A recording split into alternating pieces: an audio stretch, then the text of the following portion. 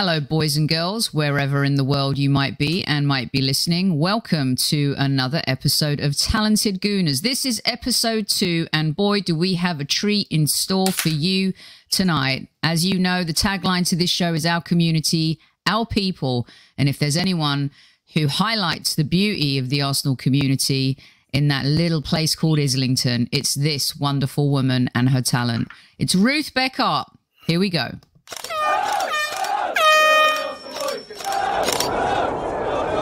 Mind the gap between the train and the platform. Please stand clear of the discussion doors. The next stop is Highbury Squad.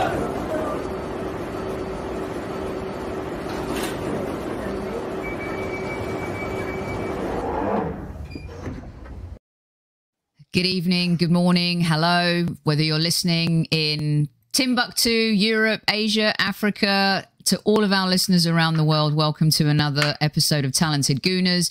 Joining me today, this has been a long time coming. I've been trying to convince this wonderful woman to come on the show, and welcome Ruth Beck to the Highbury Squad. Hello. We did it. Oh, I'm so nervous. You'll be kind to me though, Sophie. I will, absolutely. It's not a post-game show, and you're not Willie-Anne, so you are so safe with me on this fine day. Thanks so much for joining me. And I know, you know, sometimes for a lot of people that come on, you kind of get out your comfort zone and stuff like that. But I've been a long admirer of your work and absolutely love what you do. You're so talented.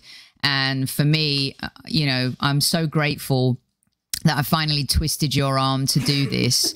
It took a little convincing, didn't it? It did. My nerves get the better of me. Well, that's okay, you know, because once we get going, I think it would just be fine. So tell me about growing up, right? Let's start at the very beginning, because this is what I love for folks to know about the wonderful people doing really good things in our community and stuff like that. Because you have a great story. Your mum sounds like an incredible woman. And tell us about where it all started for you.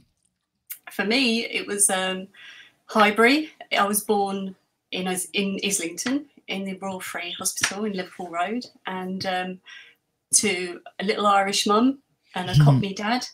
Typical 1970s family, really.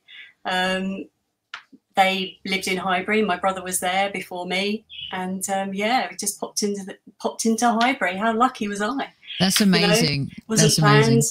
So yeah, grew up there very happily in Balfour Road, just off Highbury Barn. Went to Highbury Quadrant School.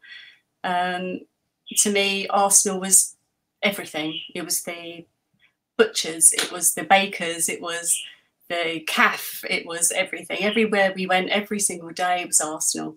So I thought everyone in the world was an Arsenal fan. I thought everybody knew Arsenal. I went to primary school and assumed everybody was an Arsenal supporter, which sadly isn't the case, which I still, even today, can't understand why. But yeah, that's really where it started. So I was born into it, really. It was, I wouldn't say forced upon me, because I never fought it. So it was always a pleasure. You talk about the community and, you know, being an Islington girl and, you know, through and through. And it's these types of pieces of your work. And just because you mentioned it, I have to put some of them up. I did a couple. But it's these kinds of pieces that I just love. I mean, how many times have we all been into the Golden Fish Bar? And then, you know, you've got the Arsenal Food and Wine Shop. You know, you've really captured in a lot of your work these pieces. And I guess, you know, when we look at the neighborhood and your love for the Arsenal and stuff like that, how old were you when you went to your first game? Like, when did all that start? Well, the thing is, I have a weird sort of history with Arsenal football, because my brother was the main football goer in our house. My mum was the main football fan.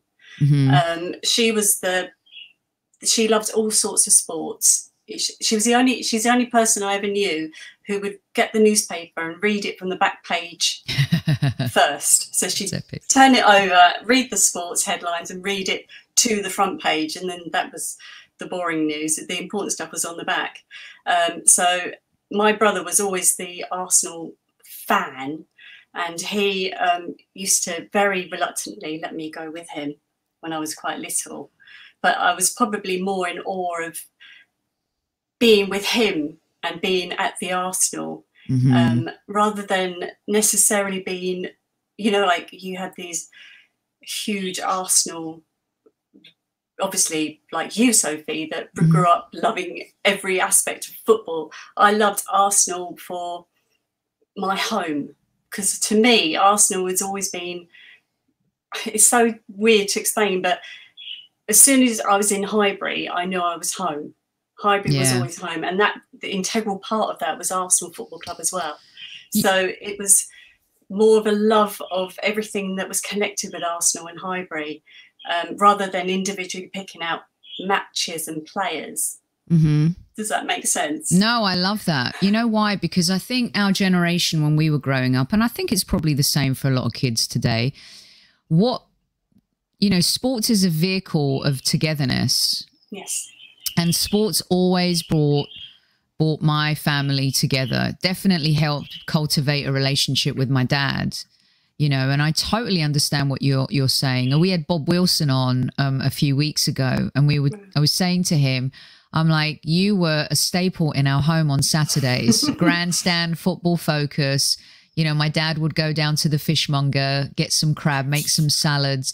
So I totally get what you're. I wasn't able to do that with my brother because unfortunately he's a Spurs fan. I have no idea how that happened in our lives. Could you imagine that? Right? Shocking stuff. Is he still a Spurs fan? Unfortunately, You've yes. not been able to convince him otherwise. We've never, ever been to a football game together. Ever. Wow. So I totally understand what you're saying. I had my cousins, thankfully, that I was able to have that experience with.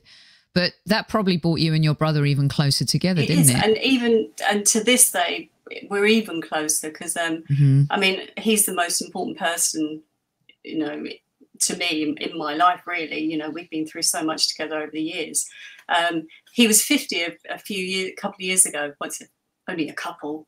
And we had his 50th birthday party at the Highbury Barn. We all could sort of convened down there again to meet up, and so we had his birthday drinks at the Highbury Barn pub, and then for his birthday I got him a plaque, you know, by Thierry Henry's corner. They had the celebration wall, so we got him a plaque for his birthday there, so we all kind of, and you've got a wonderful piece of Thierry. Oh, I love that one. I love this one too. I love that kit. I love that kit, isn't it? Yeah. It's such a remarkable day, and you know that was such a great image from it. So I just felt I really wanted to paint it. What's your style? What did you paint that with? Is it? That's just watercolor. Watercolors, right? Yeah. I just sketch it in pencil. I hate drawing. It sounds weird, but I hate drawing. So for me, the drawing aspect of it is quite boring. I love getting the paint on there and then creating the picture with the paints, really. Well, the detail in the stand, in the clock end there is just phenomenal. I mean, it's really incredible. And I love these ones. This is one of my favorites. I love that day. That whole day was just so epic. It's just so emotional, isn't it? Yes. And there were a few shots of him doing that, but that particular one I really liked. It's very iconic and a wonderful moment. And I love how he thought he had broken it first and then realised, you know, I mean, it's just so classic Wrighty, isn't it? And of course, this legend as well. Yes.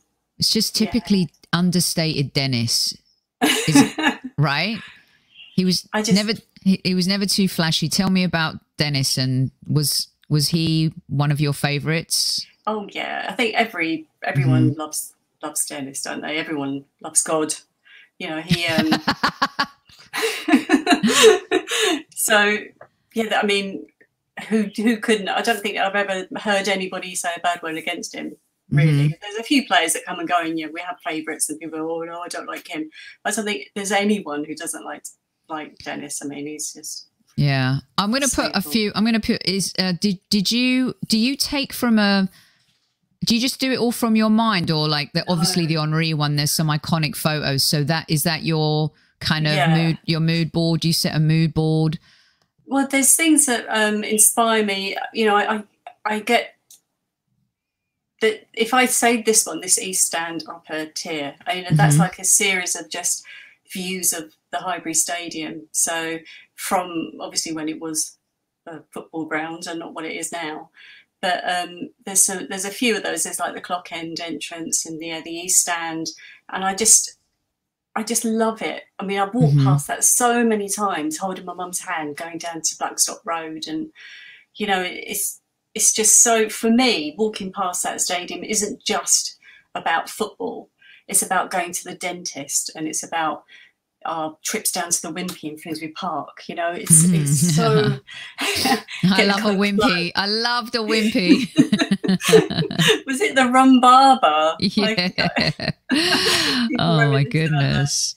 But it's funny because I would say I've done like 132 Islington paintings, and I'm on 51 Arsenal. So my Islington catalogue is massive, and I can honestly say that every painting I've done has some memory for me and my family. So it's a real personal journey, because I lost my parents 20 years ago, and part of, you know, the paintings really speak about getting over losing them as well. There's a lot of memories caught up. It's like this Blackstock pub here, just down as you look to the left of the pub, my dentist is down there. So whenever I see that, I think of orthodontic treatment. So, so yeah, there's lots and lots of memories. And the Wimpy used to be down the road from there. Yeah. And this, the West Stand upper here, the first Arsenal painting I did a version of this for my brother's birthday, and he has that original now. But that really was where the Arsenal painting started, because I'd done about 6 or 7 Islington ones, and I was finding my hand. You know, I was getting like my own style and getting used to the watercolour. I'd never used watercolour paints before either. That was a new sort of experience for me. I was always doing acrylic painting and pencils. I just love how you've captured the atmosphere. I love these so much. And I love how, and we'll get to like some greeting cards and stuff in a little bit here, but there's a lot of what you evoke is nostalgia. And one of the reasons why I love so much the title of our podcast too is, you know, we've got Super Kevin Campbell on it, who can't be on today, but he loves your stuff too. And he's such a gooner, you know, at heart. And when you see this, like it's so unique, like the stairwell, you know, and this entrance was just crazy. Yeah. And the fact that it has this architectural vibe to it, and the Art Deco and the listed build, isn't it just stunning? Yeah, I mean, it's such a shame that we're not there still, because it is the most beautiful football stadium in the world, in my opinion. It's just stunning. There's nothing even compares close to it. Yeah, no, I would agree with you. I love this one too, where you've got the legends in the dressing room. I like back in the day too how they used to pop their heads out the window, you know, and say hi to everybody. My brother still has a can of, I think it's Budweiser. It's a can of beer that Ian Wright gave him that he has placed very, you know, carefully amongst his Arsenal collection. Yeah. I love that. That's epic. That's really cool. Let's get to a little bit. I'd love your juxtaposition from being such a lover and artist of the iconic Arsenal and Highbury, and, you know, being inspired by that, to kind of having to shift gears in some regard with because at the end of the day, you are an artist. You will give the details. Everyone look on the ticker tape too, by the way. You can see Ruth's Etsy store, and she's very kindly given us a discount code for the holiday season, which it's forever. It's forever. Highbury Squad people. Drop the mic, people. Off. 20% off. That's very generous, and I love not it. Just for Christmas, you see. We're going to be taking full advantage of that. So how do you feel when you look at the Emirates then? You know, like for our generation, kind of having come from the Highbury days, and give us your take on that. It's still a fantastic stadium. You know, it's magnificent in its own right, you know, but it's not as character filled, I'd say, for me. Looking at different entrances of Highbury, you know, it's very I wouldn't say one-dimensional, but you know, there's like lots of the gates are similar. I've done a few views of the Emirates, but I'm struggling to find unusual aspects of it. So I keep trying. I keep plodding along. I'm sure people have suggestions, which I'm always open to draw different views of places. And I know that they've got a new dressing room launched, so it'd be nice to try and depict that in some way. Well, one thing that you did capture, I think, insanely, like, you know, creatively, is the recent protest. That was this is great. Talk me through this.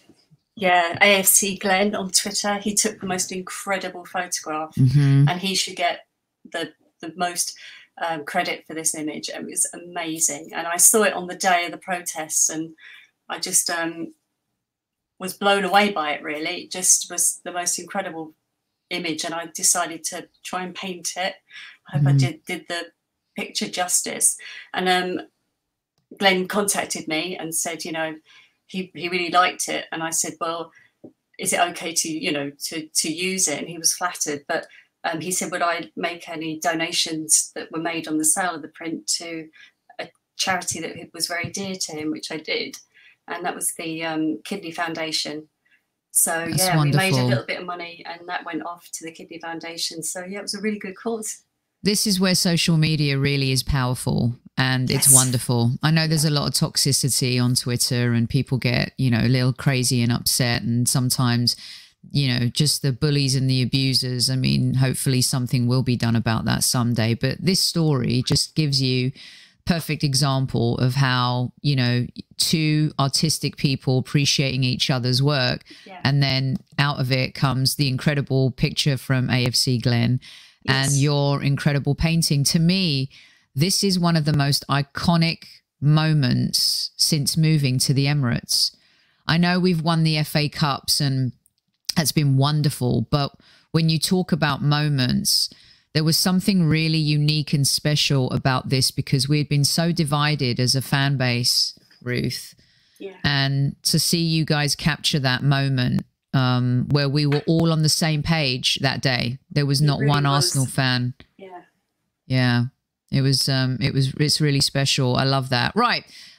We've got Ruth here for a few more minutes, a few more things to show you, because aside from the Arsenal stuff, which is great, by the way, there's amazing paintings of Caledonian Road and even more of the neighbourhood. I've just given you a smidgen of Highbury, lots of Highbury, and lots of Highbury. You know, inside, outside, the streets. I put this up very early, but these are the ones I love the most.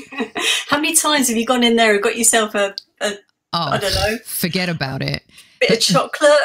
I'm going to put this one up again because I can't take it. Burger. Oh my God, these guys, they're so epic. It just brings back so many insanely good memories. And I put this up at the very beginning of the show, but wanted to bring it back up because, you know, our show, our brand, and it's all about the station, the getting to the game, you know, Arsenal station, which sometimes I think we've all been peed off a little bit when you can't get a train home and stuff like that. But very iconic again, Ruth. I love that one. It's really sweet because I've had people buy my postcards, and you can actually, from what they've ordered, you can actually map out their journey from Highbury and Islington or the Arsenal station or maybe Finsbury Parks. I've done all those, and you can see their actual journey to the ground, where they got their chips, where they had a pint, where they met their friend, where they got into the, you know, whichever gate they chose to get into the stadium, and then the journey home. Amazing. And you can actually map it out, because I've done so many Islington-based images that it's all relevant. You know, all these places are part of Arsenal as well. And that's why, you know, it was so important for me to get everything on canvas or on paper that, you know, was every part of every day growing up there. Yeah, it was, you know what's great about it too is you mentioned it at the top of the show with your brother and that relationship. And I think the beauty about it is you make all these friends at the game and you don't necessarily see them outside of the game. You just see them on game day, you know, or you just see them at the pub before the game or after. Yes. And it's so true what you say. Every piece of the journey to the match is a piece of nostalgia and a memory that you'll always have. And I don't know about you, but I can actually pinpoint things that have happened in my life based on the Arsenal and games and stuff like that. It's incredible. Right, before I move on to some non-Arsenal stuff with you, I'm going to close out here, just a few minutes left with Ruth. You can check out her stuff. The link will be in the description of this show. You guys are so lucky. She's given us a lifelong 20% discount for all of her beautiful work. She has a variety of awesome stuff. You can check it up. Here it goes right now. It's www.etsy.com UK shop Ruth Beck Art. And you can use code Highbury Squad for your 20% discount. Right, before we go, favourite ever Arsenal player? I would say Cazorla. Wow. Believe it or not. Nice. I love him. And I did a little painting of him and I love it. Cool. I'll share it with the, you know, so we can keep it fresh in everyone's mind. We can share a little painting, you know, as the weeks go by here during the holiday season, especially. I haven't seen the Santee one, but I'd love to see that, and we can share it with the gang and stuff like that. Got it on my wall. Oh, lovely. Were you Arsene Wenger or George Graham girl? Probably George Graham. Yeah. More so. What's your favourite ever game? Oh, God.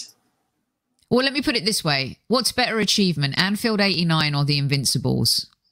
Oh, my God. It's like asking which one of my children do.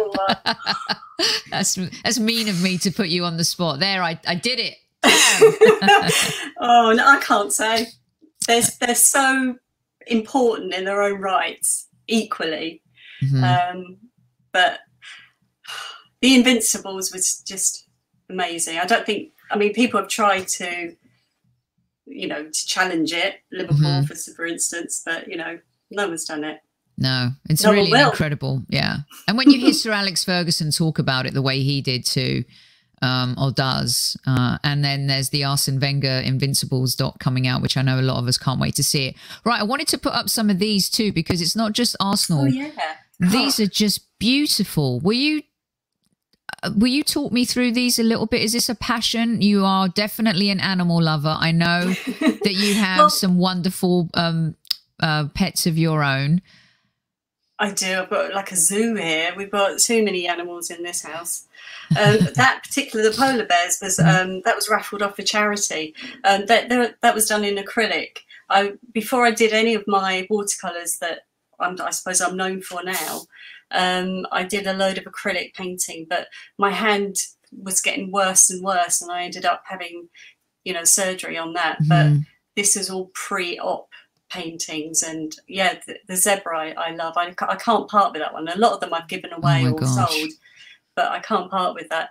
It's got a little heart on its neck, which is really sweet. It. Yeah, that was actually on the animal. I didn't add that. Oh, that was sold a couple of years ago. Yeah, somebody really loved, his mother-in-law loved Highland bulls, and it was a Christmas present. So, I love that one. Acrylic. I love that one, and I love this. Yeah. This has got a million stories. This, I feel, this. Well, elephants, I've done a few elephants over the years. I love them. They're just so graceful, wonderful animals. And my husband won't let me part with this particular painting. That's up in one of the rooms upstairs. Yeah, it's he particularly beautiful. likes that one. It's well, and if the hubs likes it, I say keep it. You know, Yeah. that's a good thing. And then it's getting to that time of year, and I love your cards. It's one of my favorites. Yeah. Talk me through what you decided for the collection this year. Well, I wanted to see. This is my 3rd year of doing Christmas cards. Yeah. So it was just I wanted to get like a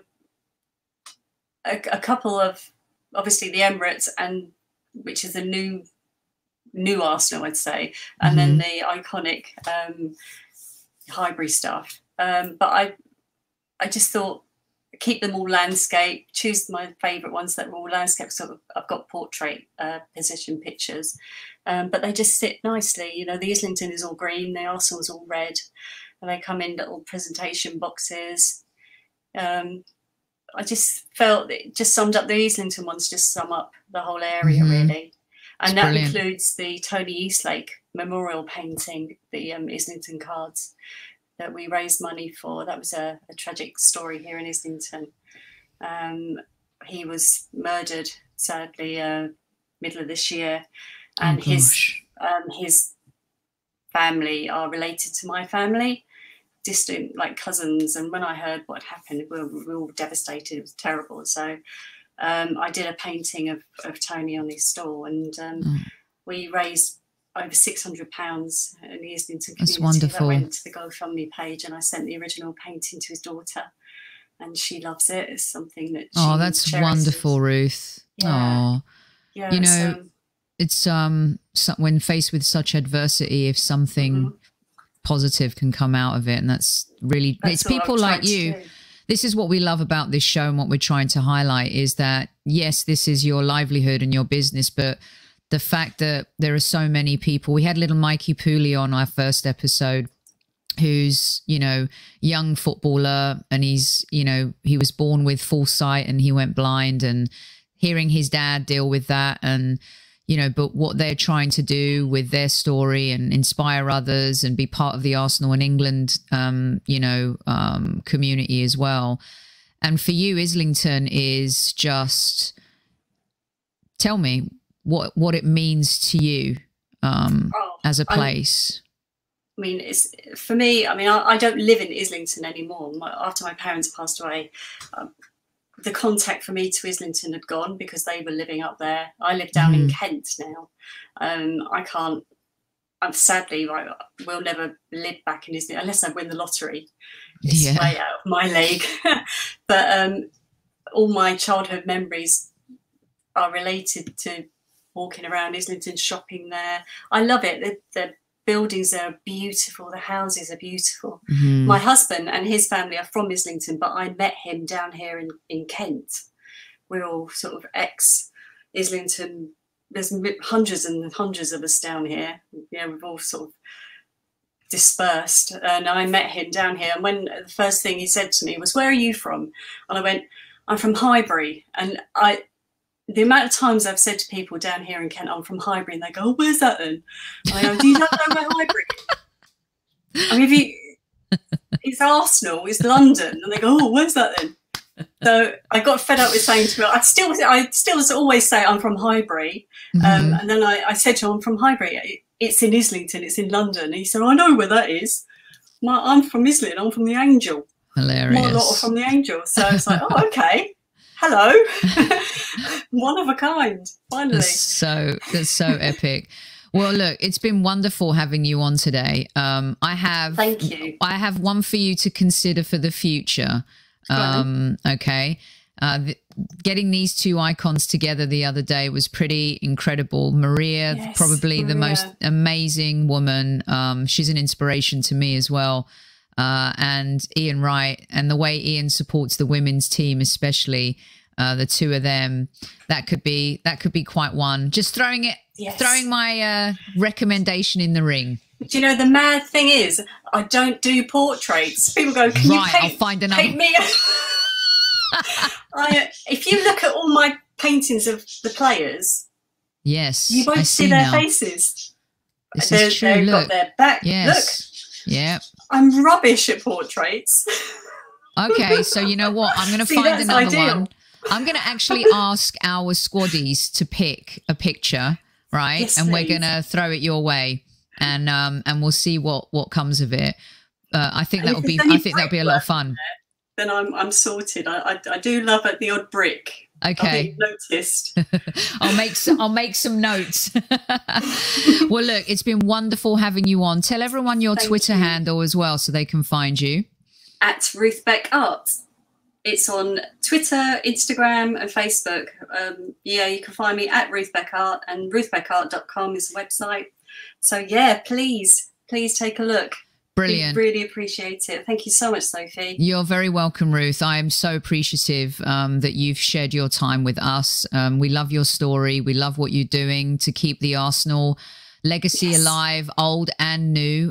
We have an incredible fan base from all corners of the earth. And you ship anywhere around the world, right? I do, worldwide. Okay, wonderful. All four corners. Okay, awesome. Well, we're going to be mentioning you a lot on the show between now and the end of the holiday season, and then beyond that as well. So thank you for your generosity and giving us the discount. And hopefully we'll get to chat football again real soon. I hope so. Lovely. Okay. Thank you. Thanks, everybody.